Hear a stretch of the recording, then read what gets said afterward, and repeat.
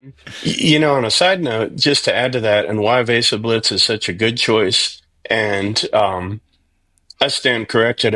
Previously, when we had discussed methylene blue, I was big on it, and Dr. Seeds educated me on why that's not a good idea. So I think it's really worth talking about, and I think this will really underscore the importance of having a VasoBlitz in there and other things to boost nitric oxide.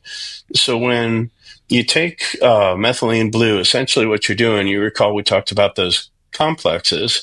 You're able to, it can work as a reducing or an oxidizing agent. So it can kind of hop over those first two complexes. Sounds like a good thing, easier to make energy. Here's the problem. It inhibits way upstream the ability to make nitric oxide.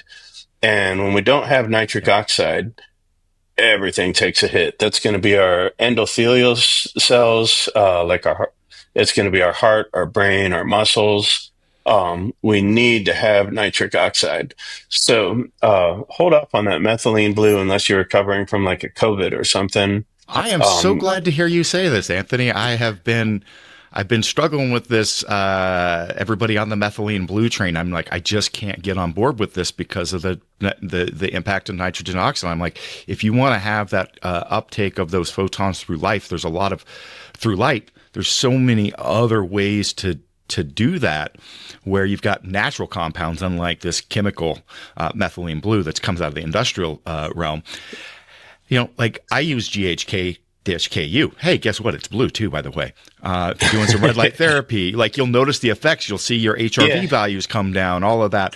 I think that there's other ways to do this. There's times and places for that methylene blue, but the methylene blue is the answer. I just think is the wrong approach, which is why, I promote those products that have the nitrogen response in them. So yeah, I really great to hear you on track with that this morning.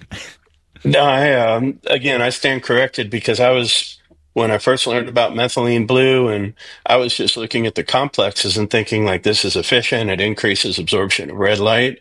Who wouldn't want that? But fortunately, Dr. Seeds corrected me on that. And I've been standing on my podium and yelling as loud as I can, please stop taking methylene blue.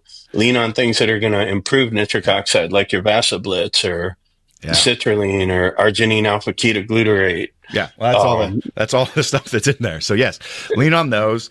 And give the GHK-Cu a try before your red light and let me know what you think.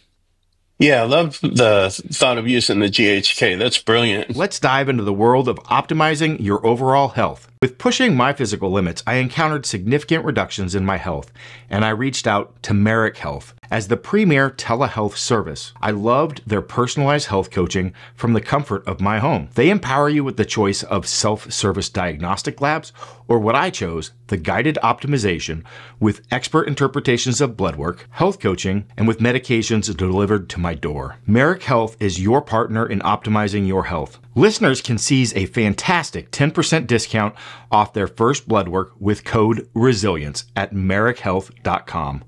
That's code RESILIENCE for 10% off. There's not a deficit like if you mix the SLU and the BAM together, if you did a everyday type approach. The 1-MQ. The 5-amino-1-MQ you could do every day. Yep. Yeah. What you wouldn't want to do is BAM and SLU in the same capsule at the same time. You're going to be dissipating a ton of electrons, and that will generate excess heat, and you're negating the benefits of both of them. One of them's trying to speed you up. The other one's trying to slow you down. And it's like having your car in neutral and pushing down the gas all the way. Like you're going to burn a crap ton of gas and you're not going to go anywhere. And you're going to ruin your engine, which is exactly what happened. How far would you separate those apart? So the day apart works, but let's say somebody's training in an evening and then next day in the morning. Like what is just from a time fence standpoint? Yeah, so the beauty of it is both of them have a really short half-life. As long as you're doing them kind of an every other day thing, you're not going to run into any problems there. Um, the ideally, 24 hours, but with BAM only having a 1 hour half life and being fairly tissue specific, and SLU, I think I'd have to look it up. I really don't know off the top of my head, but I think it's 6 hours. Um, you'd be fine. There should be enough clearance, even if you worked out in the evening and then next day for recovery took your BAM. Nice. The last thing that, and I don't mean to overwhelm people with stuff, but this is just such a cool compound. Um, it's going to protect your kidneys. It's going to protect your heart. If you're ApoE4, it crosses the blood-brain barrier, so helps with accumulation of harmful byproducts from fat metabolism in the brain. And it's a PPAR gamma agonist, which means it's going to signal your cell to use more fat for an energy. So there's a lot of synergy with the compounds we've talked about. And ready for this, drum roll, telomosartan. Yep, that makes sense.